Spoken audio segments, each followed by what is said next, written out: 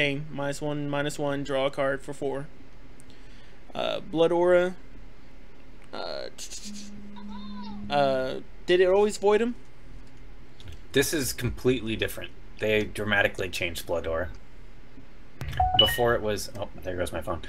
Target troop gets permanent +1/+1, I think, and it could not be blocked except by blood and artifact troops, so now it's a completely new card. Alright, so in this case, it's if it is dealt damage and would die, or this turn would die, voided instead. So if it deals damage to a target and it dies, it voids. Yeah, it takes care of the Warlock Inquisitor, that when it died, it returns to your hand. Now instead, it is voided, which is I believe it's called the Zentoth's Inquisitor now. But that's basically it's a good effect. I don't know how I feel about it on an aura, but it's a good effect. Yeah, before I would have taken this all the time, like the old Blood Aura where it made it not able to be blocked. Like I was excited about playing Blood Wild, in draft at least, where you're just taking a ton of Briar Legions, and then you have like a 5/5 Briar Legion on turn 6. You buff it up, or even on turn 5, the turn you play it, you buff it up, and now it's very, very hard to block and just swing in for all kinds of damage. Blood Aura, it definitely got nerfed. Yeah, I agree. I think there might be a way to turn this into an interesting combat trick at some point, but I'm going to have to think about it, and it may take a set or two before this becomes constructed usable. So, I mean, voiding cards is strong. I'm not going to say that it's a terrible card that you'll never want to play, but it was definitely stronger before. Okay, so say you're talking like this is not a terrible card you never want to play. You're saying like maybe once in a while this becomes good. It doesn't have to. I was just looking at it the first time I read it. I thought it said fatal damage. It's just any damage. Yes. So if you're playing it with that Robomancer, no, that's not what it's called. Whatever the red guy is that taps to do damage to target trooper player, like then all of a sudden he taps to void something. Well, now, and it's also in the turn that this is done. What I think might be fun to use, and I don't think there's all the cards in there yet, is to put this on a card that can pink for small damage. So the idea is that let's say that you can wipe most of the board, but they have some wicked recursion going on. Well, then if you can put the effect that when they die on and then do a mass removal, I think that's when I can see this being even a little bit better, tossing those cards into the void instead of them going into the discard. But it's the idea seems a little janky to me still. It's not hitting me as something that I would want for more than, you know, that +1/+1 and void something crazy card. But, you know, for all I know, it could be like super amazing for Orc Rage decks. I mean, I do not doubt that there will be some use to that card. Like I said, it was definitely much better before. Yeah, it's the evasion was so good. Yeah, well, I mean, Blood Barrier is pretty simple. I think we can just move on. Yeah. Blood Barrier, I mean, it has some interesting effects, but... Oh my goodness, Blood Cauldron Ritualist looks so much more badass. That's an awesome I really liked the Blood Cauldron Ritualist. Corey hated it. We talked about this at Dragon Con a little bit. He was not happy with that Blood Cauldron Ritualist at all. I thought it was a little jokey, but I enjoyed the jokiness. He wanted something much more serious, and I definitely think this accomplishes it. Which is the one before? It was like holding a doll or something? Yeah, no, it was holding another shin here by the ears above a cauldron, and it had like a dagger against its throat. No, I think it had a dagger going through it. I remember one stabbing through. Yeah, that's right. So it was to me, I liked it. This is definitely a lot more serious. It is definitely more in theme with what he wanted. This guy looks really mean. Like I would not want to mess with that rabbit. I mean, you know, a 3 for 5/5 after sacking another troop. Yeah, I think that's kind of interesting right there. Well, it becomes 4/4. It's not +4/+4. Oh, so it's still 4/4. I'll find a way to turn it into a 5/5 just to make myself right. But correct me if I'm wrong, Gwaer. Like at Gen Con, this card, even though it said the same text as it currently does, it was a little bugged that every time you sack something, it got actually +4/+4, right? That's because the original card text was that it grew, and they nerfed it right before Gen Con, and they didn't have it fully changed. I'm pretty sure. So this card has been nerfed before, but it is not being nerfed right now. Let's see. Then we have Blood Servant, a 3 threshold, 2 cost, gets +1/+1 that turn. So, people in chat, horrible. like, what do you guys think about this card? Because I don't see myself pretty much ever playing it. Even, I mean, in limited, it's a limited card. Like, you're not going to play it in constructed. But I'm kind of curious. So, Blood Savant, like, Blood Savant. when would you play it? I just don't see myself taking it very highly. Like, I see it a very, very late pick for draft. I agree. I think I don't think I would play. I mean, it's a new card. I haven't really thought about it, but 2 cost for a 2 cost +1/+1 this turn is not good for me. I mean, because it's going to be what, a 2/3 on turn 3 at best, and that's making sure that you also drop the other blood shard for it. My biggest problem is that then, like, if you're playing, like, if you're trying to pump it, you're just not doing anything else on your turn. Like, you're holding back mana for the chance of being able to pump them, like, and your opponent's not going to play into that. And if your opponent knows what they're doing, and it just like what this card, I guess this is a card that shows people, like, that, you know, some effects are not good effects. It's a trainer card. That's what I look at it as. It's the card it's you a get in your blood or starter deck to artifact. figure out how to play it. Since it's a blood or artifact, it has the automatic ability of it can block troops that can only be blocked by blood or artifacts. So it's got that going for it. So Yeah, well, it's a okay, splash sure, sideboard. But when is that relevant now that Blood Aura was changed? Yeah, that's a good point. All right, Bolt Palm Wizard. All right. So this one, the first time this was seen is during Gen Con when it came out in that Shinhair fight, right? Yes, this was one of my spoils. I really like it a lot. That could be because it was one of my spoils, or it could be because of some of the funny tricks that I think that it will play, that I'm looking forward to playing on people. Well, that looks like a revert target troop. If that changes transformations, then that's going to definitely kill some transcended decks. That does. That will take a transcended back to the aspirant, whatever the first stage is. It turns Is any it all the way card back to the into first card that it was stage? played. Wow. Yes, any card to the original card text that it was played as. So it's basically like what it came into play as. The if that's, well, I don't know if that's true, because if it's revert, a lot of those are permanent, so they could have been to the deck, come back out, that kind of thing. Yes, sure, it reverts all that stuff to original card text. That's the original card. This is the first revert we've seen so far. That might be really nice. I don't know if its cost is justified, though. Yeah, it reverts rage, it reverts transformation. It is a great card. I really like it just because it shuts down so many different things, but also it enables some very interesting effects that I find to be very powerful, I would think. But I'm obviously being vague about those things. Yeah, I was about to say, well, I won't. Here's the one I want to know. Is what does this do to a Mushwaki? Does it just kill it? Turn to 0/0. If the Mushwaki's original 0/0, yes, it would just kill it, yeah. Yeah? Well, that's to the Mushwaki. Like, I think it's funny that second effect is on there. Target champion bears the top card of the deck. Like, why is that even on there? I guess maybe to give it some mill option. Maybe they thought, you know, forcing sacrifice was just, it wanted more. I mean, plus you're going to be sacrificing a lot of troops with a blood Shinhair deck. Add that with the guy that's probably going to come up soon, the samurai guy that gets the 2 counters to increase. I mean, there's a lot of synergy with sacrificing in Shinhair blood, and I like it a lot. I just wish this guy wasn't a 5 cost. I wish it was like 4. Like, he is on the high. expensive side, but I mean, revert is such a strong. I mean, you have to consider.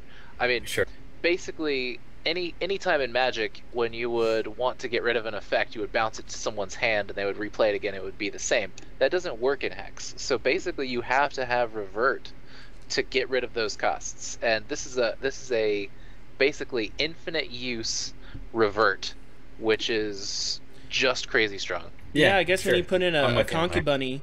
So with the concubunny in there, pay 1, create your sacrificial troop, sack your troop, revert a troop. So a kind of roundabout 1 cost for it. Well, I Right, guess we'll get to and the then Mushwaki soon you add enough. the Blood Bearer in, which is giving you 1 health every time you sack a troop. I mean, a lot of people aren't too keen on the Blood Bearer, but I mean, it really enables some of these sacrifice decks, in my opinion. All right, so I made that Mushwaki comment earlier about whether it was a 0-0 or 1-1. Somebody was saying in chat, did they change it? Maybe it was a 1-1 originally, and I missed it, which I think it was. Maybe I was just wrong there. But Mushwaki is missing from our spoiler with the PDF, so we will not know. It was a 1-1, so I don't know whether it will be a 0-0, but it was a 1-1. So this would not kill it. It would just make it a 1-1 Sure. Mushwaki, which can't be increased. So Poor thing. All right, it's as good as dead. let's move on Yeah, to it's as good as that. the next guys here. We have a 3/3/2 Blood Creeper Venom Rogue. So his name was changed. Yeah, and this is a Spider Spawn guy. Yeah, it was called whatever it was before. I don't know what it was called before. Good call. It wasn't Yeah. called whatever it was before. Wasn't that I wasn't win. that one of the named guys and he was unique? No. You're thinking Zarlox. Okay. Cruel web crawler. There, thank you. At least there's people in chat who know what they're talking about, Yes. unlike us. So yeah, he's not I would bad. like to point out he's Clan Blackblade. That's why he knows things. So there we go. Well played. Let's see. And then we've got Call of the Grave, basic action, target troop from the graveyard into your hand. So I've talked to a lot of people about this card. Maybe we were just like drafting in the TCG browser simulator or something, and people really valued this card highly. I don't. I actually don't think this is as good as most of the people I've talked to. I'm trying to look up Spider Spawn. I don't remember what it stats for. Was it like a 2/2 or something like that? I think it's a 2-1. Yeah, it's a 2/1. 2/1. Yeah. Oh, it's from a graveyard. So what are they? The reason they're liking it is because you can pull from your opponent's graveyard as well. No, oh, you're talking Call to the Grave? Yeah, Call to Call the to the Grave. Grave is good. But so just real quick on Broodkeeper, the reason I don't think it's good is because, like, at least in Constructed, the set 1 seems very 3-drop centric, and this is not strong, like, compared to the rest of the 3-drops, which are ridiculous.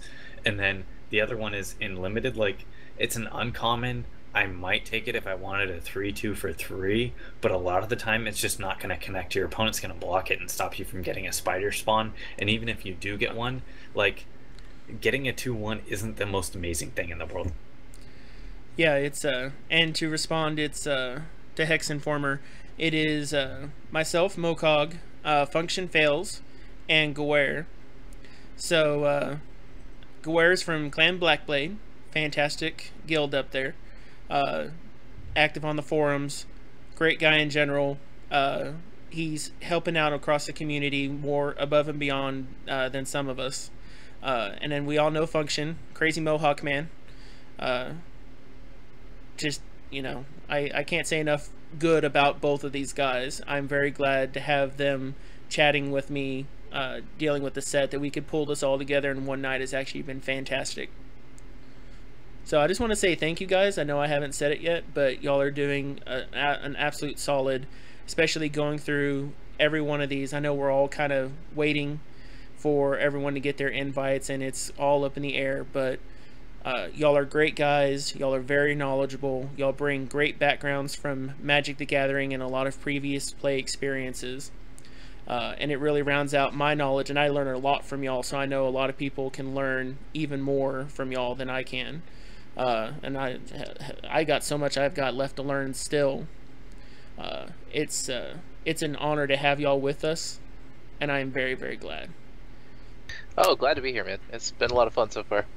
Yeah, I mean, like you were really saying, like, I'm always looking for a distraction to keep me from actually making content and doing something productive. So, you know, this is a good distraction from that, and it's definitely a good way to pass the time, because I think right now I would just be hitting the refresh button constantly, and and I would be driving myself insane. My wife would get home and she's like, "What did you do today?" I was like, I probably hit the refresh button 5,000 times." Well, and to move on to our next one before we scroll down, we've got the carry news, which was recently spoiled as well. Did you like that segue? Sorry, I'm still on this Function note. You guys can start. Function. Yeah, I saw that. I guess that's my bad pronunciation. I do apologize. I'm from Texas. We like to talk with slang, y'all. It's all good. I say things a little weird from time to time. Well, I'm from the Bay, so I guess I got nothing. Well, I do have quite a bit on you on that note too. We both got it going. But like, yeah, I was gonna say Function. I think he's probably a bad driver. Don't know why. I just picture it. That's how you feel Function should be. Yeah, he can't stay in his lane. Mainly You know what that's I it's hate? like, Since we're talking about you, you know what I hate the most about you and your name that? is that now every time I need to spell function, I almost always misspell it. Yeah. It's ridiculous. Yeah, I think I've seen a lot of people just spell it with a C when they were referring to me, but then to know that I was making you misspell the actual spelling of Function Yeah. makes me really happy. It's like I type the word and I'm like, God dang it, alright, and I go back and I correct it because I know it's wrong. It's obviously wrong, but yes, all the time. Every time I've had to type function since I've met you, I've misspelled the word first. Yeah, that's awesome. That, like I said, that makes me happy inside. Alright, carry news. Yeah, I back think to business. it's not great. I mean, 3 for 2/2 with some graveyard removal. I mean, graveyard removal is nice if you're playing a deck that interfaces with their graveyard, but most of the time you're not. I think it's going to be fourth sideboard depending on how the metagame turns out. That's what I think about it. It's because a 3 for 2/2 that shuts down a predominant metagame combo deck or a metagame recursion deck is going to get played. But I think it's a very metagame dependent card. And I don't see picking it up in draft super often because you're not going to get all of those janky combos and weird things going on as readily.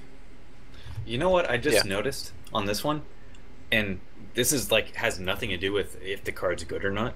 They need to make a change to this card. It's the only card that says removed from the game. Like it just needs to. They need to change it to void.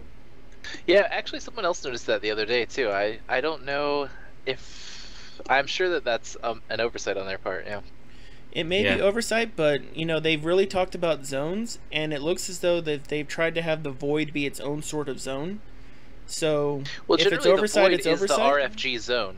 I mean, they're the same zone generally. Yeah, I think they should go back and change this because it just seems inconsistent. Well, let's. Did we even talk about Call of the Grave? I think No, John, we didn't.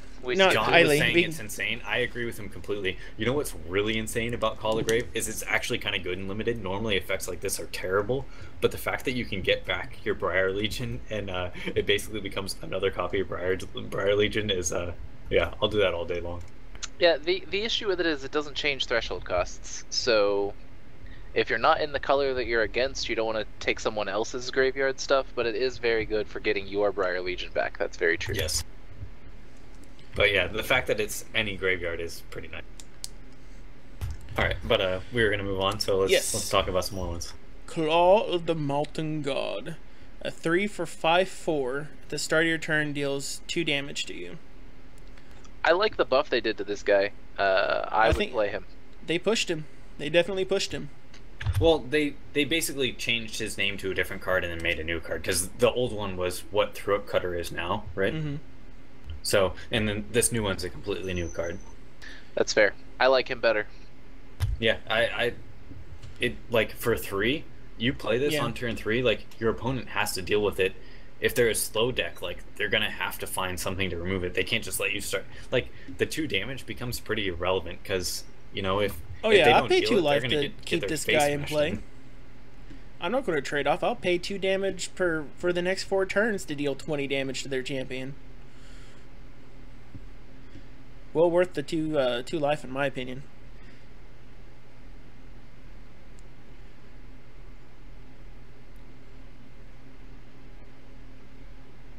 Oh man. Yeah, it's definitely like a risk versus reward card, but yeah. So, here's one. So, which of these 2 do you take? Claw of the Mountain God, pick one, or Corrupt Harvester? Well, I mean, then again, we're coming back into the situation. It's like 2 really strong blood cards. If there's another really strong card from a different color, you might take that and try to cut it, and let your like 2 opponents to the left fight over blood. So I mean, that's the side note. I mean, Like, out of these two? I would love to have both of these cards. If I had to pick one, that's really hard. I mean, 3 is a very heavy slot. I'm more likely to be able to pick up a good 3 slot than necessarily him. So I probably would lean towards the Corrupted Harvester. I like the evasion. I like the life drain. He's a very good card. The evasion got even better. So because they changed Blood Aura, that type of evasion, artifact troops or blood troops, is so much more rare now. So yeah, if I wanted to win the draft, Corrupt Harvester. If I wanted to win at life, Claw of the Mountain God, because I see this guy being focused on some like blood aggro decks that I haven't even thought of yet. Yeah, I would value pick the Claw of the Mountain God before the Corrupt Harvester. I'd play him, and then I'd be like, man, that Corrupt Harvester would have won me this game, but my Claw of the Mountain God's going to sell for 20 platinum. So no, if we're going to talk about value picking, I don't see Claw being a value card, and the reason is because like at the 3-drop slot, having 2 threshold kind of holds it back a little bit, so it's going to fit into fewer decks, and so it's going to have to be in a heavily blood splashing X or just pure blood. And so if you're just talking about value, like the number of decks it fits into are very limited, and really it's only one, because it's going to be those heavily aggressive decks that are going to be able to take advantage of them. On the value end, he's not the value card I want. But if you're taking the 2, I think in the race situation, Corrupt Harvester is going to win a majority of the time, because, you know, the Claw's also doing damage to yourself, so that kind of counteracts that a little bit, maybe. Well, and the other part that it will matter when it comes to, like, when you're doing that value in the rare drafting is, you know, there are going to be a lot more Corrupt Harvesters in the environment, so automatically the Claw of the Mountain God being a good 3-drop rare, is, you know, for the block, he's going to find his home, and then he's going to wreck face in his home. And because of that, the more that I can pick up during set 1 to when in set 2 they break him, or they make him even more awesome, you know, pick this guy up early, you know, after you've got your 4 rare draft him when you don't have Corrupt Harvester to choose against him, and just go for it. So, real quick, while we're saying it works good with Endbringer, I want to, you guys can keep going, but I'm going to look down. There's a card that, when an orc does damage to a player, you Zoltog. Zoltog. Yeah, so it Ruby. actually works well with Zoltog. You get a free 2-1 out of it, which is kind of cool.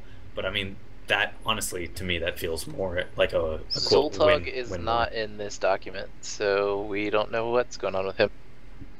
Oh man, I bet he probably broke the system a little bit. But we're going to go ahead and take a look at Corrupted Life, because Afterlife. we know Harvester's cool. We love Harvester. But Corrupted Afterlife. So revert and transform up to 3 target troops in a graveyard into zombies and put them into play under your control. I kind of like that guy. He's expensive, but I like him. So it's really like 3 2-1s for 3, and then it's very situational. You're not always going to be readily accessible to those 3 cards.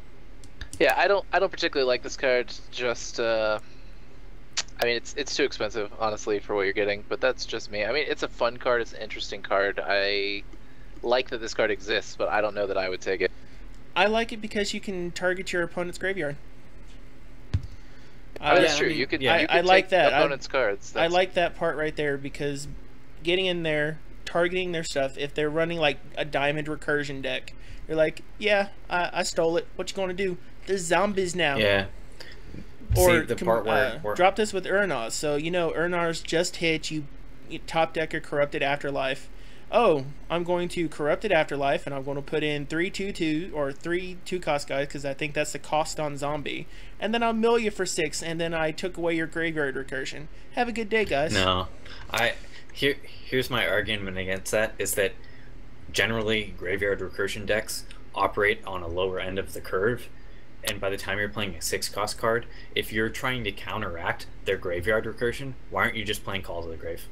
Yeah, and instead of graveyard recursion, what I think this and the Ooze guy are better at dealing with is Inspire decks that use the graveyard Inspire all your trips. You can take out like their 16-0 Sword Trainer that's buffing every single one of their cards by 16 damage, and you can just eat those. Sure. And that's going to happen more often, I think, than having to deal with graveyard recursion. Mm-hmm. But still, for 6 cost, I mean, that's about when you would want to be playing that card, because they're just getting their graveyard enchantment out, and you could just take care, or you could play a 2-cost enchantment destruction and get rid of it, or a 3-cost to destroy all enchantments and gain 2 life while you're at it. And gain 2 life while you're at it. So yeah, there you go. Let's move on to the next one. Yeah, I think that one's a miss for me on Afterlife. It's got flavor. It's got zombie flavor. But 3 for 3/2, Darkspire Enforcer. Its name was changed. It used to be Death Dealer. Simple card, no text. Yeah, but it's just another body. I like the picture. It's good art. I agree. Then but then again, I like, you guys don't know me very well, I like any picture that involves a female chest region of any race. So like, there you go. Okay, if we're gonna analyze the art here, like on the left, well, I guess it's from it where it's standing. Its left side like covers a lot of the boob area, but the right side is just like one leather strip. Like, yeah, I'm for it. Yeah, who designed this? Like this, I don't. It's not a dress. Who designed this garment? Like whoever they are, they designed it for me. It's not symmetrical though. You would lose in the arena to this orc. I don't care about symmetry very much. Like, okay, and then when we're going to talk about it, like, how is it possibly swinging this flail in such a way that it, it's like, obviously makes, like, a magic flail. Look at it. It's magical. It moves however it wants. She's just trying to let it not get away. This is too much like, what's that Soul something, that fighting game? Soul Calibur? Yeah, Soul Calibur. It's a little Soul Calibur, but you know what? The orcs play up the crowd in the arena. That outfit plays up the crowd. That weapon plays up the crowd. And they do it for 3 resources. Yeah, the art, that not happening for me. Like, where's the blood coming from that it's splattering in behind her and in front of her? I have to point out, since I mentioned boobs, we have gained 2 people watching the stream. Oh, we man. need cards with boobs. We gotta hurry up and get to, like, what's the next card with boobs? We got a lot of cards. We'll get down there. They're coming. Yeah. Alright, so Demented Demolisher. A 5 for 3/3. He's fantastic. I love him. Wait a second. Extinction was changed, and this is a huge change. We're almost there. We're not there yet. Calm. Sorry. I moved down. Okay. Demented Demolisher. Demented Demolisher. I got so excited. He's a goblin. Demented Demolisher. Enters play. Void all resources from your deck. You know, we were talking about this a little bit before the stream started, and y'all mentioned one really cool thing I hadn't thought of, and that was the thinning that occurs from your deck from this. Yes, I think that is an amazing deck thinner. Once you get your resources out, all the resources you want, you play this guy. It doesn't matter if he's crap. You will never draw another resource. You'll have no dead resource draws. I like it. I like it just for that. I would actually run more resources in a deck with him, and just play him and thin down to a significantly smaller deck, like a 30-card deck or something. He's fantastic. So here we go. Here's the deck. It's 4 Ragefire, 4 Demented Demolisher, all resources and afterwards. All resources. Yep, and then you just mulligan to make sure you get those enough to play them. Yeah, I would play that. Oh man, you gotta. Actually, I'm taking notes on that one. Yeah, he's amazing. I love him. Everyone else should love him too. He's phenomenal. He's one of the only goblins we had spoiled. That's true.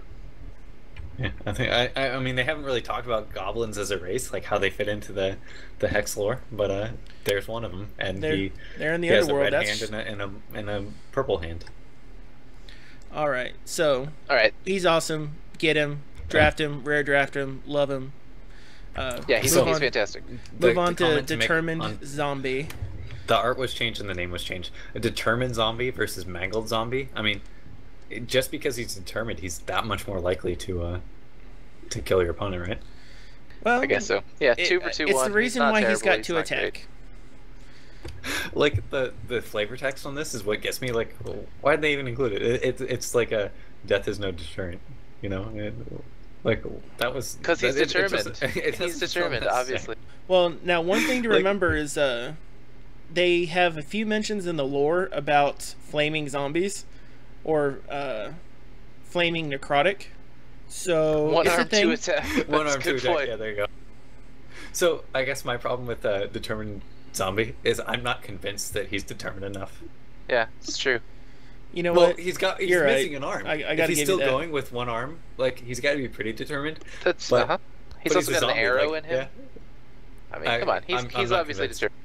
No, Although I hate no. that you made me. I hate that you made me read his flavor text, because then I read the flavor text on the Demented Demolisher. It says the necrotic did not even bother trying to recruit the goblins for the underworld, knowing them to be far too deranged. See, and the entire awesome thing about the necrotic is that they convinced the dwarves, who are incredibly ridiculously deranged, to join them. So I have a flavor issue right now, thanks to you. I have a flavor issue. That means they need to create a third faction of the goblins. Like, the goblins need to have a faction. If they're not deranged enough, or if they're too deranged to be in the underworld, and they're obviously evil, like the guy doesn't look nice, like what's his faction then? Well, at the moment he's factionless. Yeah, he's neutral apparently. And so is the zombie. Let's move on. All right, so Endbringer, he was one of the cards that was played in the stream. A 5 for 4/4. Yeah, that was spoiled before. It's very strong. Well, okay, I say very strong. It's really good if you have 2 champions below 10 health. Then it's ridiculously strong. Otherwise, it's all right. Yeah, it'll accelerate the end of a game for sure. Would y'all drop this as a limited bomb 100% of the time? As a what? Would y'all draft this as a bomb 100% of the time and limited? As a bomb? I don't know if I'd say bomb. It's good, but like, you definitely have to pick up the orcs. Like, I guess the question is, what am I picking it over? Like, it's good. I'd probably take it a lot of the time. Okay, so here's the question: do you take this or do you take Boulder Brute? Probably Boulder Brute, just for the versatility. I'm big on versatility. Like, I'm huge on versatility, and Boulder Brute definitely has it over this guy. Yeah. I think I'm with you, Joe. I'd rare draft Endbringer, but I would, if I wanted to win, I'd take Boulder Brute. So they changed Extinction to a 4 cost. Yeah. Insane. Destroy all troops. I think they should have left it as 5. That is quite strong. I wonder what Judgment is still. We'll have to see when we get there. So bonkers. Like, them changing this to 4. Well, we were saying what was my guy that I'm really excited about? Like, Brave Howler was a game changer. Brave. This being a 4 cost is a game changer as well. I agree. It's blood hits 4 resources and 2 threshold, and you're like, oh my goodness, when are they going to extinction me? But on the other hand, I think that this will be a noob trap for people, because I think a lot of people are going to play this right off.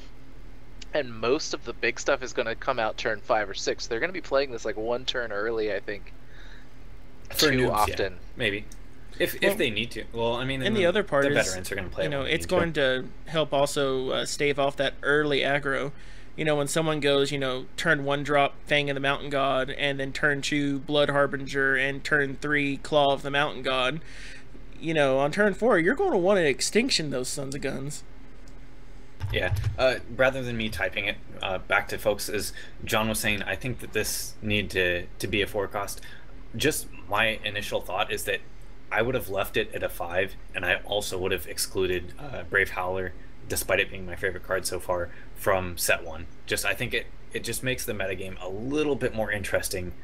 Set 1, they could have changed it set 2 and done all kinds of interesting stuff, but set 1 I would have left it out. And I think the thing here is just that, like, I wanted to play this in Chlorophilia before, but now that it only costs 4, I don't want to pair Wild with Blood in control decks quite so much.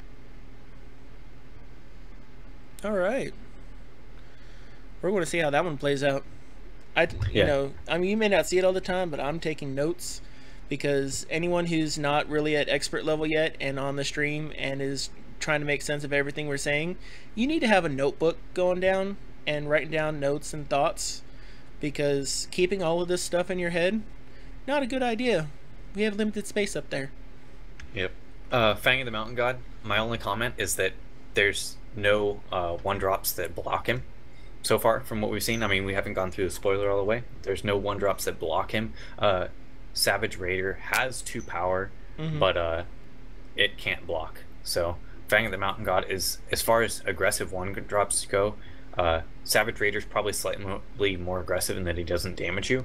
Fang of the Mountain God, on the other hand, is going to be slightly harder to deal with, and I think that's definitely notable.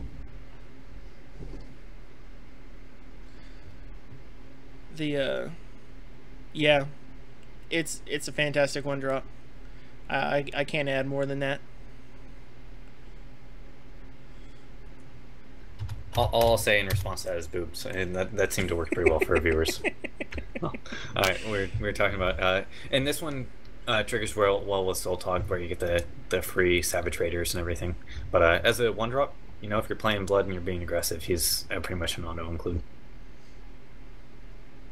Giant Corpse Fly, or if we're scrolling down, we're jumping in Giant Corpse Fly. I think is one of the higher pick Blood commons, like right behind Murder. I agree.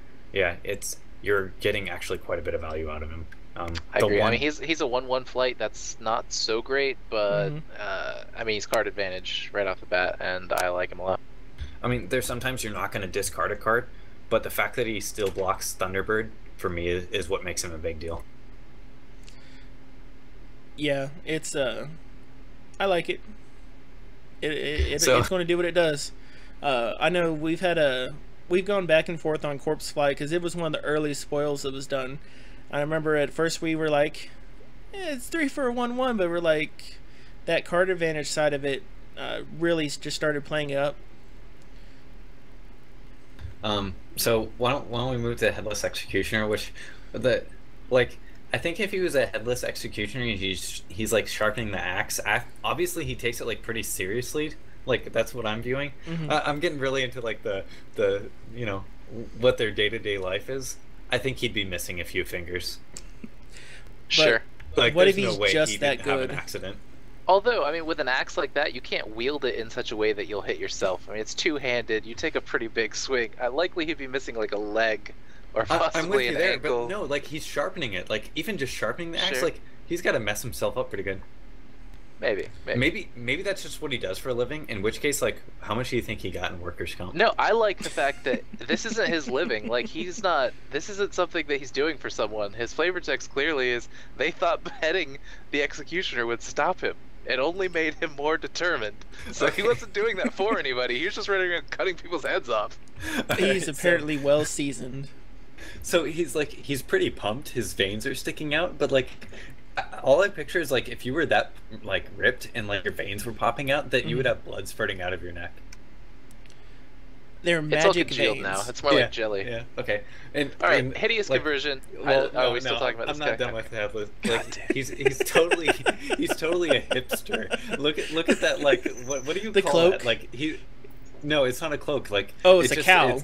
It's like a It's a drawn down cowl. It's almost like a scarf. It is the worst possible choice for someone who doesn't have a head. That thing is gonna fall off constantly.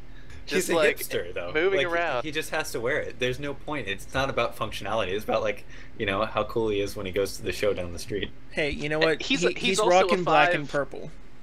He's also a 5 for 5/3, 5/3 for 5 with one threshold, and he also rides a fixed geared bike. He can't block, but he does. He is a hipster, and you just have to deal with yourself for having him in your deck. You know what? Why don't we just call him the Headless Hipster?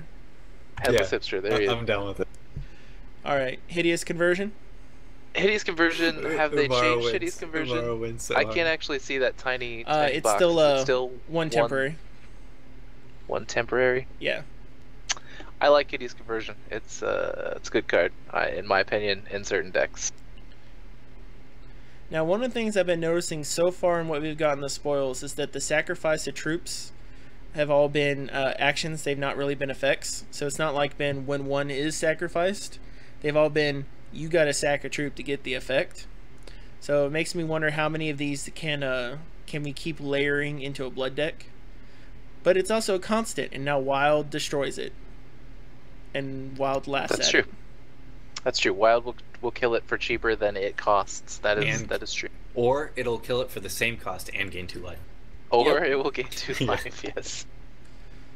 Like Hideous Conversion is good. It's gonna in the decks that want it, they really want it. In the decks that don't care about it, it's just not a card. Very true. It's gonna have its place. Now let's move on to the High Tomb Lord. Boom, boom, boom, boom. Okay, if the other one was a hipster, what's this one from He its needs name? to be more of a badass. Like, he's not badass enough for me. What's High that Tomb Lord. crap coming out of him?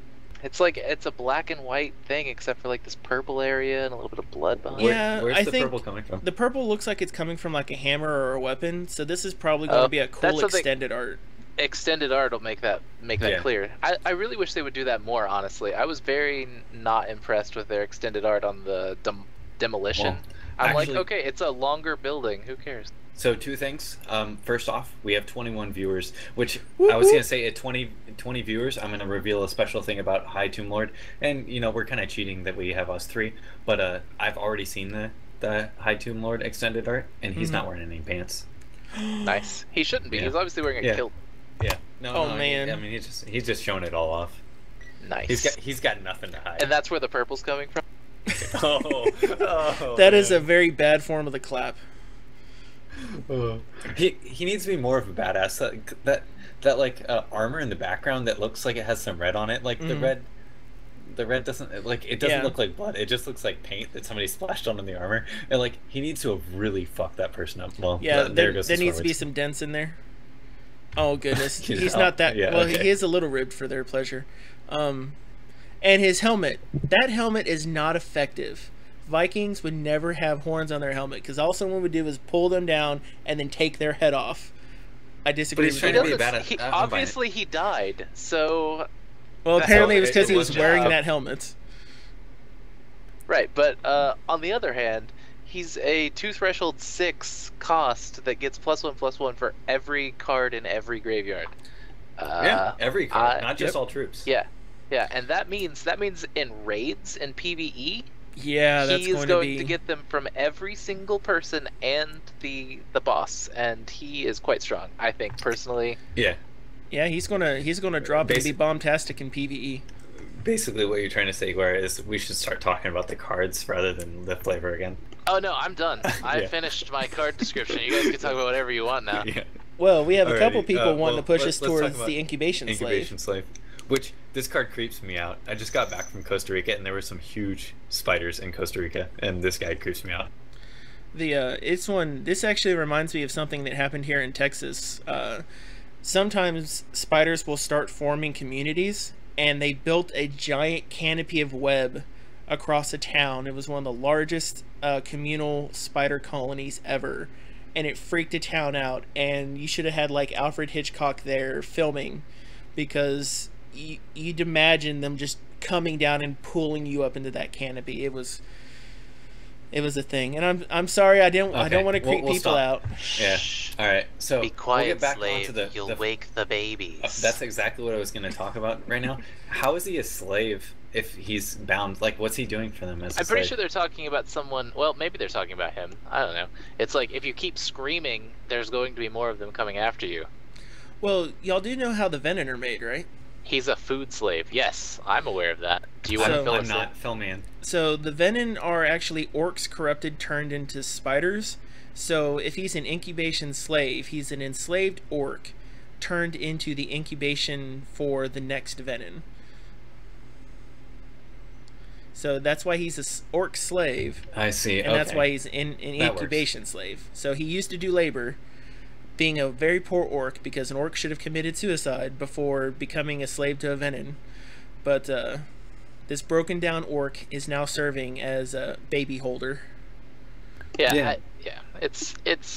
I think the card probably makes sense. It's just questionable to people that don't pay attention to the lore, I guess.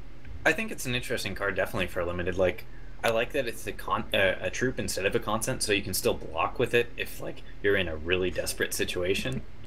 You could block with it and then remove all the tokens and still get like that chump block value while still getting all the tokens. I like that.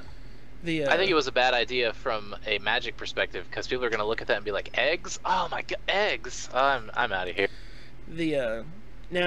So it's the start of the turn, you get an encounter on here. So you drop this turn 2. Earliest you can drop it to pop it is turn 6 if you're dropping a threshold or a resource every turn. So about how many eggs do you think we could spider spawn do you think we could get out of this on an activation?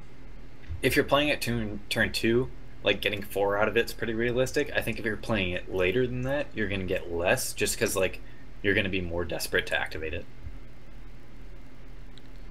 That's just me. It Like, does look like it it'll go definitely in has a some potential. sacrifice deck, though.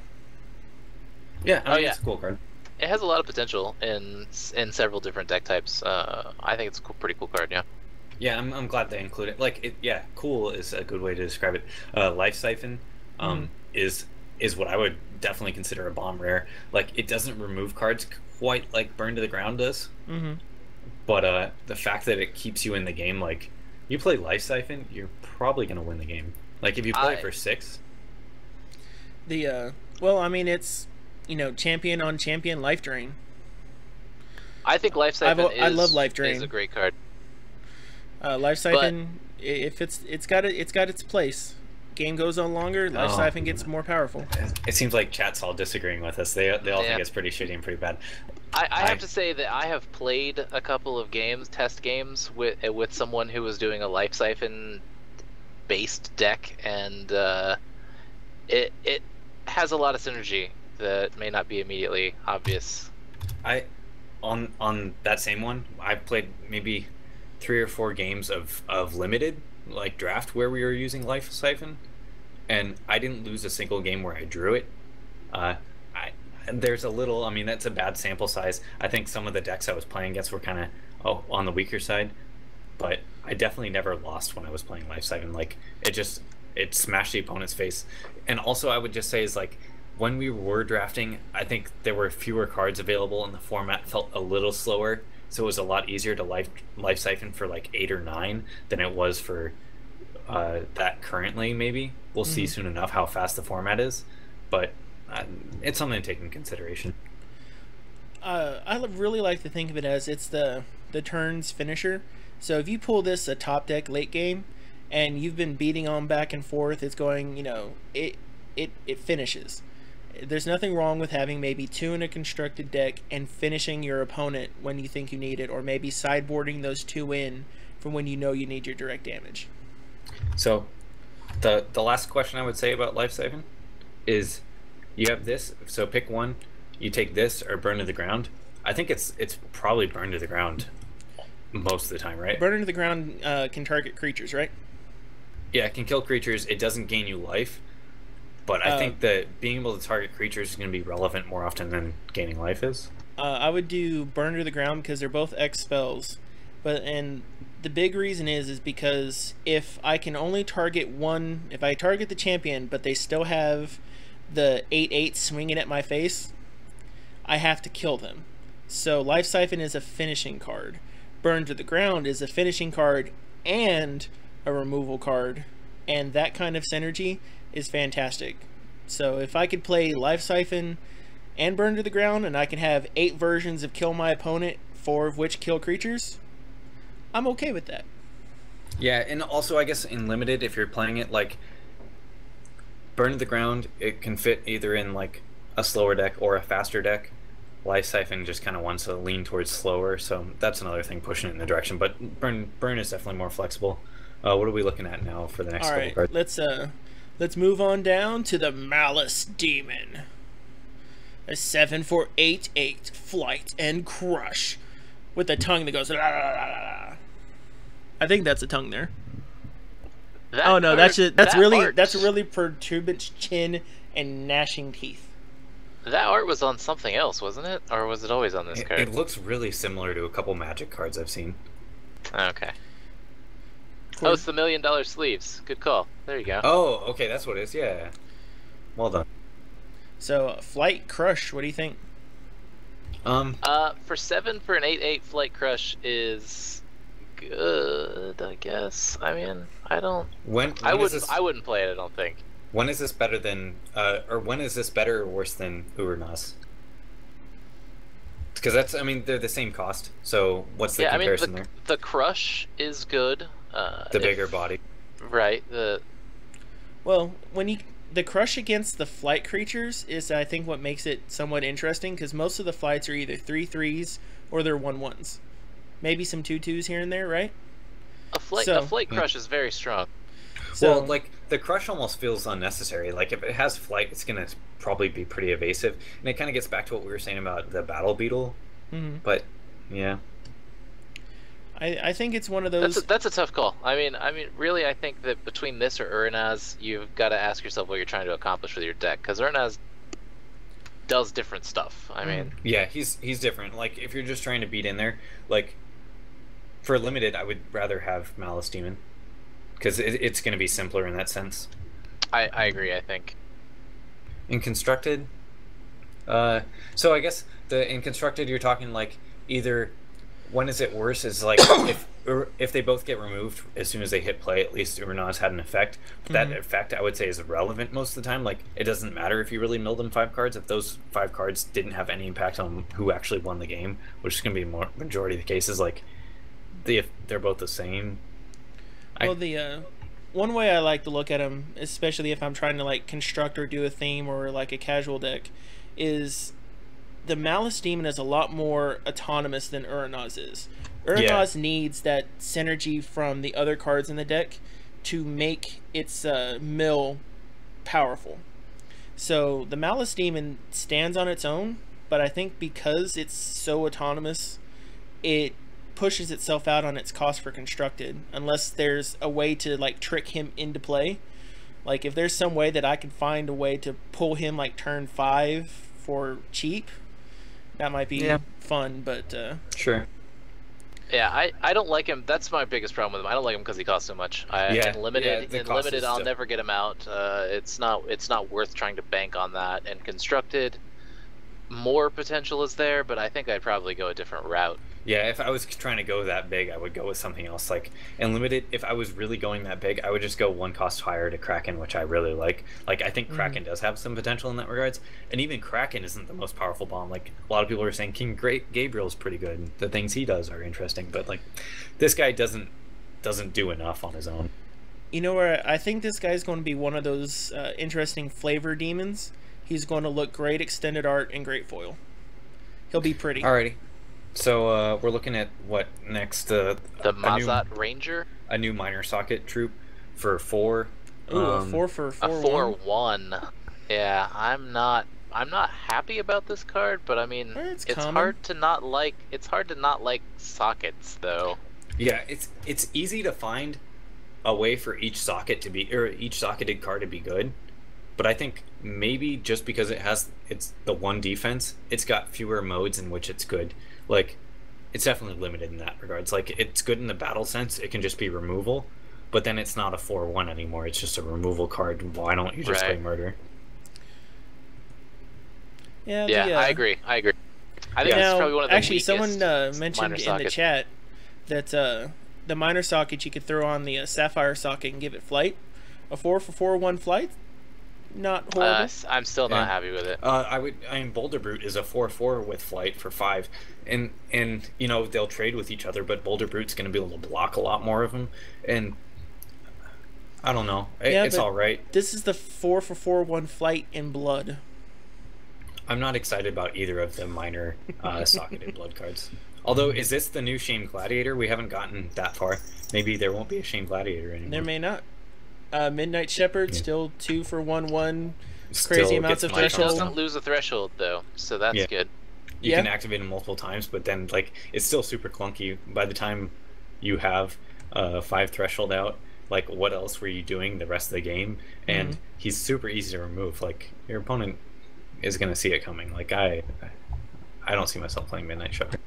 Yeah, I mean he's definitely way better now, and I've always liked the idea of his effect, but it's going to be very hard to build a deck that can reliably get that effect off on a reasonably sized creature.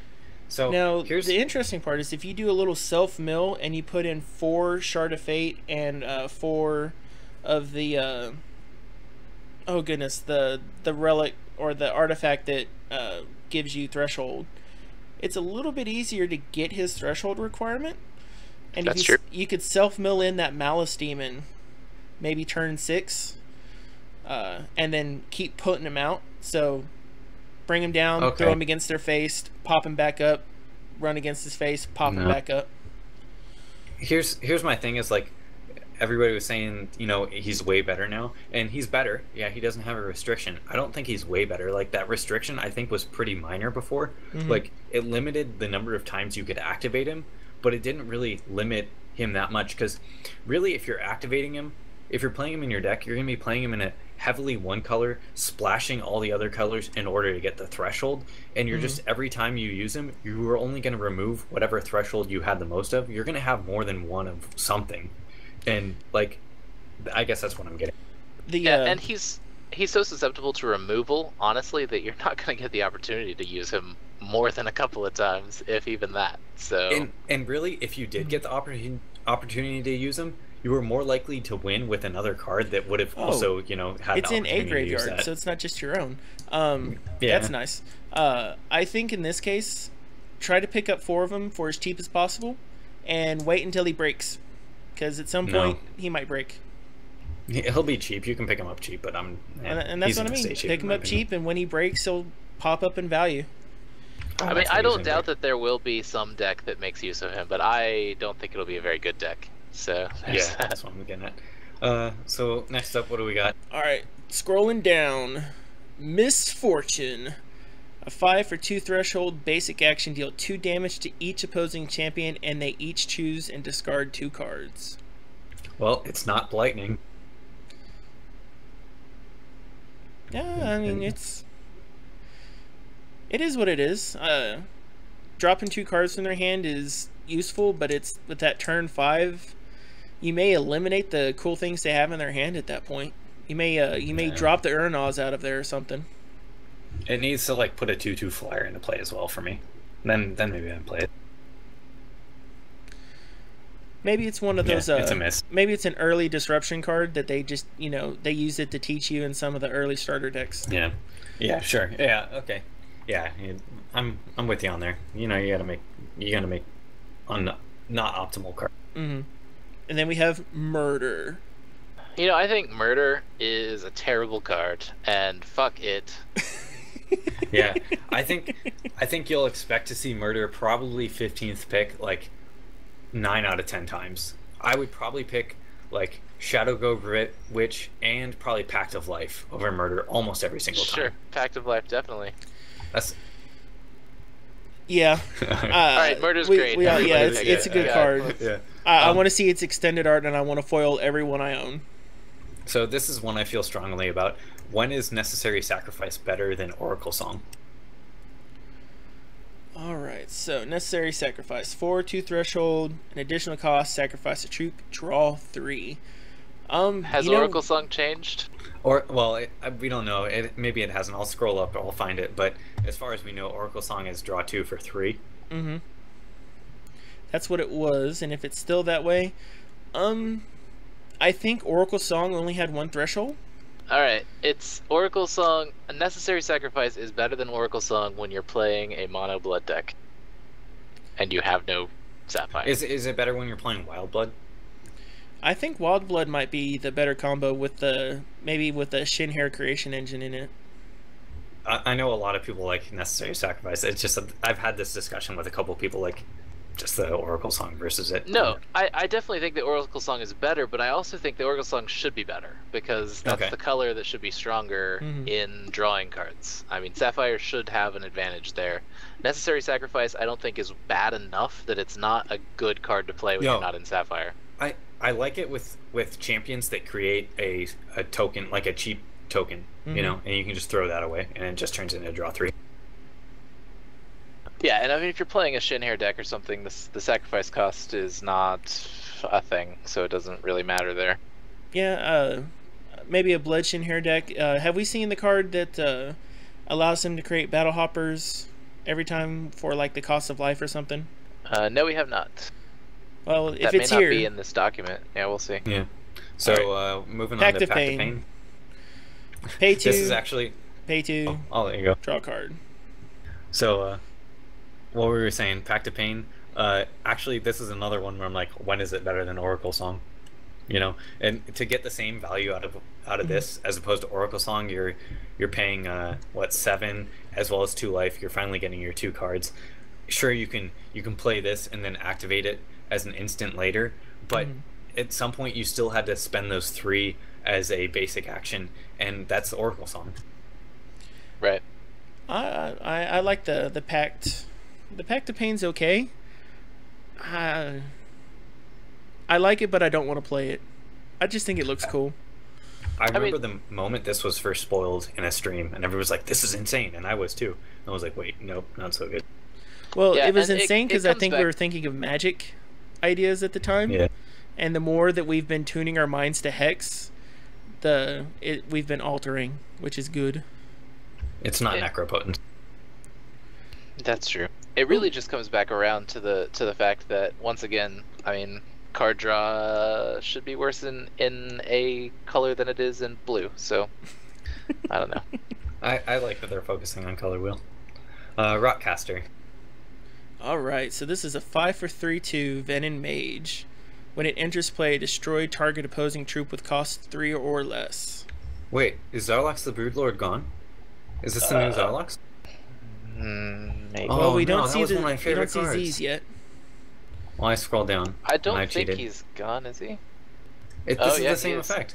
Yeah, he is. Well, I mean, maybe he's still in there. Maybe he could he's do one of those something cards. else. But if they could script this guy, they can script Zarlox, so he would be in there. They Oh, may that's just a have bummer. not done it yet. I don't know. Oh. Well, yeah, okay. There are 70 cards, so who the heck knows? Well, I'm gonna go cry in the corner for a minute then. And you guys can keep talking. I don't know. I like Rockcaster here, which means I probably would have even liked Zarlock even more. But you know, we were already talking about a lot of strong 3-drops in the set, and this one looks at it and goes, "Your 3-drop is no longer anything to me," even though I showed up on turn 5 a turn later than I would have preferred. I mean, basically, though, he's a 5-cost removal because he's burnable with 3/2. I mean, I don't like him. Yeah, he's too fragile. Yeah, it's like a 5-cost card that removes a card and gives you an irrelevant body. Like the 3/2 isn't relevant for me. So yeah, absolutely. But can I play this guy and kill your Uber Boulder Brute? No. Not Boulder Brute, no, but no, Wild Root Dancer. No, Briar. I can kill Wild Root Dancer and I can kill Briar Legion.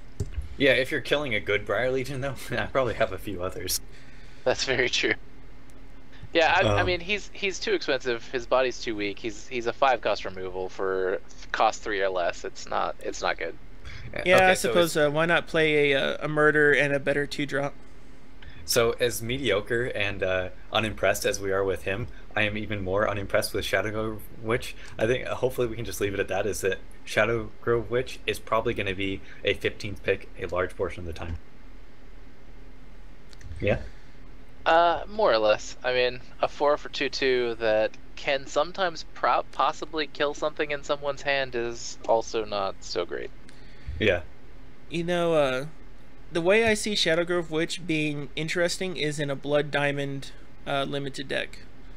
Because it's got the 4-drop, which will activate a lot of different inspires that I haven't casually seen in the Diamond. And so you'll get a lot of good procs out of it, and then get that removal effect on there. If you look at it that way, I mean, might. Any card, you can pick basically spin any card to a perfect place, but it's just not a good card. Yeah, I think at the end of the day, if I'm playing Shadow Grove Witch in my 23 cards, I'm probably not going to be winning as a drafter. Yeah. All right. I would probably I would probably go into a 3rd color rather than play Shadow Grove Witch in a draft. I mean, you probably could splash like a murder that you saw going in the 3rd pack over Shadow Grove. Well, if you're playing murder, you're playing Shadow Grove Witch. I mean, they're both in the same colors, but you know, you could splash some other good card from a different color, and it would be better than Shadow Grove Witch.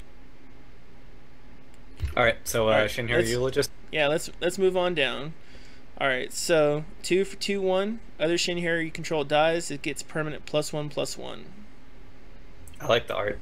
All right, this guy is incredibly strong in that sacrifice deck I was talking about. He basically makes that deck.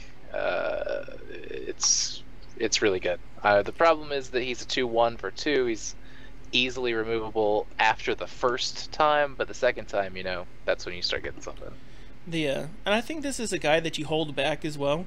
So you're about to go, you're about to do all your big sacrifices. Most of the sacrifice stuff we saw didn't have an additional cost to it that was good. So you drop this down and you start your sacrificing, and it's now permanent. Because I remember there was a time this guy had a limit to the turn, or one of the Shinhir sackers had a limit to the turn. Now this sucker's permanent. So So I think maybe you end up playing him turn 5 and try to really maximize I mean, just his value. getting one of them isn't that great. He can be chump blocked, you know. He could be all sorts of things. But when you get like 2 or 3 out, and it's not hard when you're going through a lot of cards. I had several out on many Gen Con deck, which that Gen Con Rabbit deck wasn't the best ever, but the Eulogist did some work for me many times. But I mean, I wouldn't first pick him or anything. He gets more work done than the determined zombie. Like, he's that guy with an upside. And honestly, like, he's at least sucking the souls out of other rabbits. Like, that means he's clearly more determined than that zombie. Like, that zombie's just standing there. You don't even know if he's still alive. Like, that's a very good point. Okay. Now, Shinhair Highborn. A 2 for 1/1. Shinhair Highborn. When it dies, you create a battle hopper and put it into play. Basically, you just sacrifice him, and then you sacrifice something else. It's more sacrifice fodder for the sacrifice deck. That's exactly what it's for. That's a lot of flavor sense right there, though. That is a lot of flavor sense. Oh, I don't believe I've seen this one before. Quick action. -1 this turn. I like the picture. Okay, maybe we found a card that you're playing less often than Shadow Grove Witch. Well, I mean, like, yeah, maybe you'll play this once in a while, but like, when are you happy about including this in your deck? Yeah, I mean, there's a couple of times that you might get a combat trick off, and you know your guy just doesn't die that they thought was good. This is not good. If you ever win a game and this is in your deck because of this card, you like, if you ever won a game and this was in your deck, you won despite having this in your deck. You like, that was you overcame. That was your accomplishment, is that you were playing Sorrow and Shadow Grove Witch and you still managed to win. Like, that says that much about your opponent. You handicapped yourself. Yeah. The handicap card. It's called Sorrow because you're sad that you had to include it. You had to include it in your deck. That's gonna be the new hashtag. Hashtag Sorrow in my deck, and then you're like, and you can like tweet your winning deck. Yeah, this is not good. Why? Yeah, okay, they have to have bad cards. Bad cards have to exist. Just the truth of it. But that is a really bad card. So let us put it in our memory. That's true. It is all opposing troops get minus, whatever. Which know, versus a Shin. Is it not? That's what it says. Well, no, it's not that. Like, it's I'm not just excited about that. Like, maybe there's that time your opponent's swinging in with a 10-10 with Crush Invincible, and you're like, oh, but I gave it -1. And I still got my face there also is the time that there's 51 rabbits swinging in on you, and you say no, you're all 0 rabbits. I take no damage. At that point, what you're saying is no, you can kill me next turn. Yeah. Yes, that's very true. Because it doesn't drop the health, it's although your 4-cost extinction could really help afterwards as well. Okay. At best, it buys you a turn versus a bunch of weenies. Yeah. No, it's absolutely true. It's a terrible card. I don't like it at all. Yeah, no, we don't need to explain why it's ever a good card. Then we have a terrible transfer. It's a quick action. 1 damage to target troop for each blood you have, and then you gain 1 life for each damage done this way. In limited, I like it a lot, actually. I like it a lot too. I mean, it's the opposite of the other one where it can only target troops and not champions, but I think that's more useful and limited, honestly. Yeah, I mean, the other one I don't think can target champions either. It's just cheaper. Life Siphon. Well, it reminds me of Life Siphon a little bit because, you play down all your blood. You have a, 6-7 threshold when you might want to play this if you don't have something to destroy right off the bat on turn 5. And, boom. I deal 1 damage for each blood I've got, then I gain life. It's kind of like your champion has life drain. It's removable. That's a little bit more costly than Murder. It has an upside. It's not a bad card. Yeah. I think it'll have its place somewhere. We may not know exactly where it is yet, but we know one thing. All right. Whatever happened to our headless executioner happened to this guy because they each have purple veins. He has the purple vein. He's got the purple vein. So that's a good call. Good catch. Since I had the 91/91 Mushwaki, I feel it is my responsibility to read the Mushwaki card. Go for it. You're more than welcome. Do it. All right. Rock it. So it's 4-cost 1/1 and called the Mushwaki. And he, basically, when he enters play, if he is hungry... I need to interrupt here. How do you know he's a he? You can tell. Look at his junk. Do you see any boobs? Anyway. If there are no boobs, it is male. Boobs. Exactly. Thank you. Oh, we said boobs. We have 22 now. We had 21 a second ago. I'm telling you, it's magic. Actually, I think we had 23. Oh, we lost one. We hit 24, okay. but it's you bring him into play. It is what it is. And basically, you sacrifice any number of shin hair you like, and he gets +3/+3 for each. And he's not good. I mean, I wish he were. He's kind of not bad, but he's also not good because I mean, he could just be chunk blocked. He's. I wish he was better. The only time you ever win with this is when you turn him into a 91 Mushwaki, and you know your opponent is holding a murder, but they don't play it just because they're like, yeah, I'll give it to you. No, I'll be fair. I'll tell you how this went down. I won with that 91 Mushwaki because the opposing champion, the opposing player, felt that he should not be allowed to block a 91 Mushwaki. Like, he could have, but he said, no, I can't do that. It's against my morals. It needs to have crush. It like, really does. Yeah. At least throw him a bone. I mean, it's the Mushwaki. Everybody loves this card. It needs to have crush. Well, you know, it synergizes well with the Shinhair deck, and y'all know I love going into perfect situations. But you'd have a lot of Shinhair to be able to feed to the Mushwaki, and Wild has the cards to give the sucker crush. I it think just needs to have it, though. Yeah, I agree. Or at least an effect that says when you get it to 91, then it has crush. Or can't be blocked. Either of those would be fine. Here it is. It's like when it gets 10 or more attack, it has crush. When it has like 20 or more, I don't know, it has super crush. And at 30 or more, it has super crush. All right. And at 30 more, it's invincible. How about sure? You know, why don't we do something similar to this one? Give it a legendary piece of equipment, so that in PvE, whenever it's 15/15, it's immediately invincible, and then you just go wreck face in PvE with it. We'll talk about Throat Cutter. Yeah, we're done with Mushwaki. Yeah, Throat Cutter. It got new art. I'm pretty sure. I like this art better than whatever it had before. I think. The art is kind of confusing. Like the colors. It looks like the guy is stabbing himself, and then you look at it closer, you're like, no, he's trying to pull the arm off. But like, I don't know. The way he's pulling up on the hair. It makes me look like he's trying to stab him in the head, and then I realize he's not holding a knife. Mm-hmm. Oh, good. He isn't holding a knife, isn't he? The other guy's holding a knife. The flavor text needs to have more swear words. Sure. Yeah, it just does. So he's a 3-cost 2/2 with a 1 blood threshold that gives all of your orcs rage 1. I think he's pretty good. I would even say he's quite strong. Yeah. Turn 1, Fang, into turn 2, Blood Harbinger, and turn 3, Throat Cutter is too strong, and it's just like it's a good hand. Yeah, I agree. Now the next card is one that was featured in the stream and played a few times: the Wailing Banshee. A 1/1/1. This troop can't be blocked except by artifact troops and/or blood troops. Yeah, I mean, it's a 1/1 that can't be blocked. It's good. I mean, it's a good start card, I guess, but. And it's got boobs. Yeah, it also has boobs, it's actually except for the crazy hands, not bad looking card. I mean, I can ignore that. It's fine. Yeah. I think we can. There was say another card that was Sorrow. exactly the same, wasn't there? Was there No, already a 1/1 that couldn't be blocked? No, there was another one that couldn't be blocked, but it wasn't a 1/1. Okay, all right. So far, this is the second card I've seen in the spoils that's got this can't be blocked ability. Because it's better than Sorrow. Yes, it is better than Corrupt Sorrow. Harvester. Corrupt Harvester is the other one that's got this ability on it. I was just incredibly disappointed by the next card because it says Wall of Corpses instead of Wall of Bears.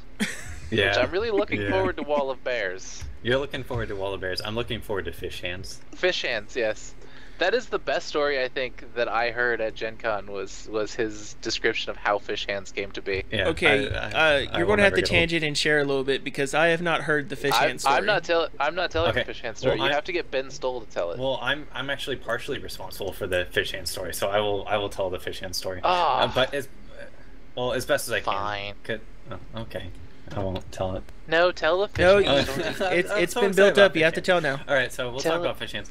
So Ben Stoll did, which is one of the things that got me, like, I was really excited that he did this. I think it was totally awesome. He did interview well, not an interview, like a live, what do they call it? Like you do it on Reddit, and it's, you're talking back to the fans and asking questions. Yeah, an AMA. And it was on the forums, and did it months ago. You can probably actually still find it on there. And he talked about fish hands in there. What they basically said is, here's a list of 20 cards, and they're just the names. And they were cards we were excited to make, but they didn't make it into set 1. And one of those cards was called fish hands, and that jumped out at me. I was like, well, what is this? Is it a fish with human hands? Is it a human with fish hands? Is it like it's some weird combination? And he was saying it evolved from him having a discussion with one of his friends. They were developing a virtual game in their heads of just fun, like wacky things, and eventually it devolved into having fish hands and being able to like go around in this virtual world, and you had to manipulate objects as if you had fish for hands, and that's fish hands. And maybe it'll be in a future set. I really hope it is. If they don't, I'm gonna be angry. Oh, I can suddenly see them making a fish hands dungeon. Well, see, the best part I think of that story was that, I mean, it started so innocently in that, okay, it's a collaborative world where we can all sit and talk, and we can just change reality. And then, you know, you can change the sky, you can fly, you can do whatever you want, and then you can like say, all right, you now have fish hands. You have you know, living fish 4 hands. And so you need to still feed the fish. What happens if you don't feed them? Right. There's no telling. And I mean, though I was much happier with envisioning someone like playing Edward 40 hands, you know, by just taping fish to their hands. That was one of my things on the forums. Yeah. I said Edward 40 hands, but with fish. Yeah, with fish. Yeah. I mean, as beautiful as that is, I like to think that whatever fish hands is has more to do with the idea of changing or altering reality, and less to do with a guy that has fish on his hands. And that's just because Bitstol is crazily interesting like that. So I don't know why I think of what's the show where like Quantum Leap, like he quantum leaps and all of a sudden becomes a person that has fish hands. Like, how does having fish hands make that guy a better person? No, it's about how he realizes that he needs to get prosthetics instead of fish hands. Yeah. That's what that episode is about. I think it's about learning to communicate with your fish hands to know what they really want, and to be able to help them. No, that's what Edward Fishy Hands is about. If you had fish hands, that's true. They'd be flopping around your keyboard. You'd have to get the waterproof keyboards, like the child ones. Maybe that's what the actual card is. Is like, it's like a special event they hold, and they have these fish hand like gloves that you put on, and you have to play Hex with the fish hands. I like it. Yeah, I like it too. Yeah, there you go. So, if it's on the card, that's what they have. Wall of Corpses. I'm glad we went on that tangent. So, defensive. This troop gets plus defense equal to the total defense of all troops in your graveyard. Holy cow. Yeah, that is one of the few cards that grows and reduces depending on what's in your graveyard. I mean, the problem is that's a really strong effect on a card that doesn't get really strong until it's pretty much too late. Like, I don't think it'll be playable.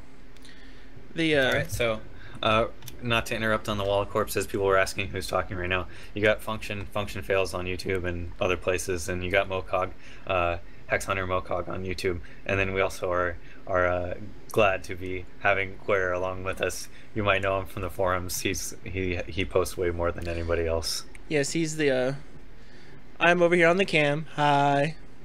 Gwaer's got crazy eyes. And Function with his mohawk is down there in the bottom corner with his lovely Uber banner that he got made up, which I think is absolutely fabulous. Yeah, maybe one day I'll have to stream with the mohawk. I have to be lazy enough to actually put it up, though. I'm too lazy these days. All right. I tried to at Gen Con, but yeah. All right, Wretched Brood. So this is the one I was trying to remember earlier. Looks like it's still the same. They haven't really changed anything on it, right? Let's see. Lose 1 health, create a battle hopper, put it into play. Yep, that's it. So, nice, solid. It's good to see that it's there. Doesn't break anything. Battle hoppers are used to sacrifice. I think the only interesting thing about this is that your battle hoppers come in the shard color from the constant that they come from. And I think that's cool. Yes. There is a different color battle hopper for for black and green. Now, what I think would be awesome is if they had slightly different art for each one. To me, that would be even cooler. I agree. So this is completely off topic. We're back on like the Function thing again. Oh god. Hex Informer said something about Function. All right, so now not only is he a bad driver that can't stay in his lane, he's like that's the more punk rock version of Function. Like it's the crust punk kid who just doesn't showers and like shouts at you for change when you're walking down like Haight Street in San Francisco or something. Yeah, that's it. All right, let's move on to Zentoth's cards right here. So we have Zentoth's Chosen, a 6 for 5/4.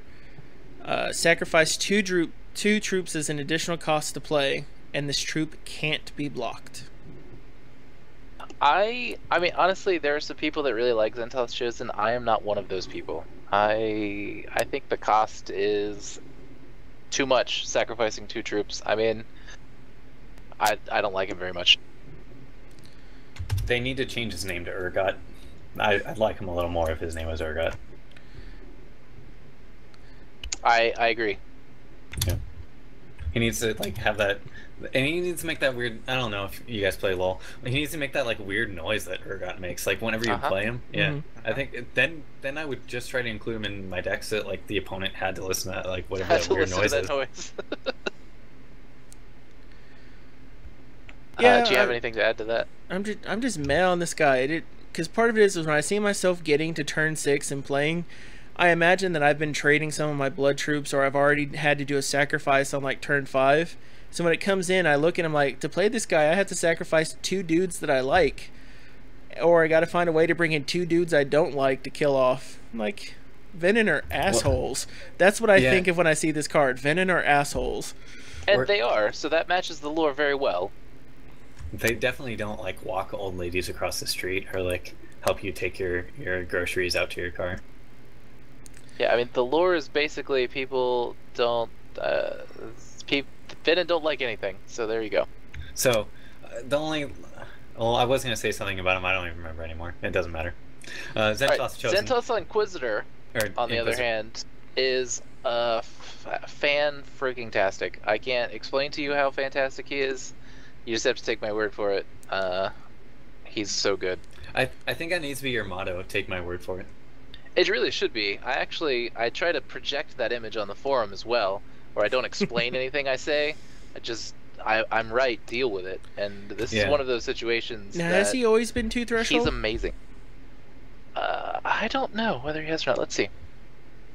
Double check, because I vaguely remember him being 1 threshold, but you know, I can be wrong. No, he was a 3 cost. He was a 3 cost, 2 threshold, 3/1. So only thing they changed on him was the name, right? Because he used to be Warlock Inquisitor.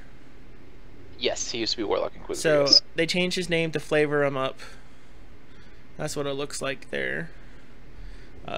Socketable Major is amazing. Yeah, I mean, I would probably choose Zentoth's Inquisitor first pick many times. He's an incredible bomb. He's probably one of the best cards in the game. Now, here's a fun thought for Constructed. I don't know how often that it's come up, but we should be able to socket each individual card differently, right? I would imagine so, yeah. So what if I wanted to do 2 with speed, 2 with flight? Just cause. You could do that if you want, sure. So, to me, because I imagine, you know, turn 3, I need to kill something. I drop down speed, kill it. Comes back up in my hand, turn 5. But maybe I top deck my flight one, and they're like, oh my god, it's going to have speed. And then I just, like, fake him out. Well, what makes him good is that you're getting multiple activations out of him. You can pump him up and get him back. Like, he's versatile. He's powerful. He's card advantage. He's everything you want. He's a bomb in both Constructed and Limited, or at least in Constructed. When you make him work, he's going to work extremely well for you. So, pick this one up if you find it. It's a value draft. It's a good draft. It's a bomb draft. Would it make you play Blood if you opened him up like 3rd pack? 3rd pack? Yeah. Well, I mean, it depends on what I already have. Like, it's definitely, there's a possibility. Like, depending on if I'm deep enough in one color and I'm not really splashing the second all that deeply, I can just ditch it, and maybe I have like a murder or something already. I might do it. I mean, because he's good both early and late. It depends on what that color is and what socket I'm getting out of it. What do you think, Gwaer? Is it enough to change your strategy late in the draft? Maybe. I mean, because I know if you actually, Zentos, like I said, Zentos Inquisitor, I would take him pretty much every time, and I would try to fit him into a deck. I really do love this guy. Because the way I look at it is like, even if I'm not going to play this, I don't want any other opponent to do it, and I would hate draft him away first pick anyway. I would value draft him first pick anyway. I would start with the idea of a hate draft, but I would just end up playing him probably. It's like, oh man, I'm totally into Sapphire. I have everything I need to make a Sapphire deck that includes Zentos Inquisitor. Alright, so we got Zombie Vulture, which there's not much to talk about there. And I think that actually ends our blood. Yeah, that is... We've been rambling for like 3 hours now, and we've only covered 2 shards. Hey, you know what? I can edit this out. Hey, well, actually, I think you're the one who started Fish Hands. I don't think I did. No, I opened up that Tangent Dragon, and I regretted it 2 seconds later. I thought it was going to be like the most amazing story ever, and I thought, this is going to be hilarious. And I'm like, they're talking about Edward Fish Hands. I wish I could play these cards rather than actually talk about them. Well, I do too. We're working on it. We're giving people a little bit of fun and entertainment while we all pray that the engineers continue to work through the night high on Red Bull and caffeine pills. It's coming soon. Yes, we're skipping the 3-1-4-5 flyer. Oh, they really want us to talk about him. Here we go. So we gotta. Oh, we're gonna talk about the 5-1 for flyer. Yes. All right. We have a find request. Some kind of flavor thing. Does he have flavor text? Read it for me. Flavor text. Not all scavengers wait until their food is dead. Yeah. So you got nothing, right? Yeah. I got nothing on that. All right. I so thought there was, here's like, the deal. tons of room to Here's work the deal with really the 5 cost 3/1. Just like the card draw being a Sapphire thing, flight is also largely a Sapphire thing. So the larger the flight creatures get, the more of a penalty any other color than Sapphire needs to have. That's why we have a 5/3/1 flight, and it's awful. I mean, what are you gonna do? I'll wait 2 turns to play the 7 for 8/8 flight crush that we saw earlier. Exactly. All right, let's run down to some fun Colin stuff. says we need to keep rambling. He just twittered me back, and he says we need to keep rambling because he's gonna be able to watch the stream in 10 minutes. So I was almost like, I think we need to take a break. I need to get something to drink, but you know, maybe it might be a good time to pause real fast, and then we can start diamonds. What do you guys think? I could use a bathroom break, I think. Yeah. So. All right. That sounds like we've got. So we're going to be up for. Yeah, let's go ahead and take 10 minutes. Come back here well, y'all are. Let's 10 minutes. Come back in 5 minutes. No, yeah. 5 minutes. 5 minutes. Yeah, all right. 5 minutes will be fine. 5 minutes fine. We are taking our 5-minute break. All right. And I promise I'll say like the word boobs 5 times when you guys get back, so that way hopefully we still have some viewers. Oh, boobs. Okay. All right. Really. Has that background always been a thing? Cause. Yeah. Pretty good. Yeah. My wife put this together actually. So I like what that squirrel's doing to that goblin there. That's good stuff. We need to I was telling Mokog he needs to play like a what was I saying, like you know, that game where it's like I Spy, where there's something in the background, and he needs to just add like a Hex character every time he does a new video.